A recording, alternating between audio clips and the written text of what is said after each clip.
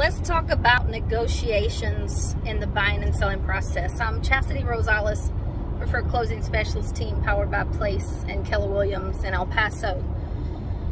Talking about this because we just had a scenario that we countered a buyer. We represent the sellers. Because the sellers countered the buyers, buyers said, absolutely not. We're moving on. Don't move on. If you are a future buyer or seller, negotiations is normal. Don't get your emotions tied up in the countering process. If there is a hard no, stick to your hard no.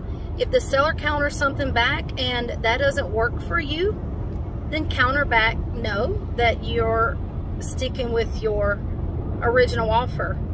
If it does, and you're able to negotiate back and forth because that house is the one that works for your family, then accept the counter, or you can counter some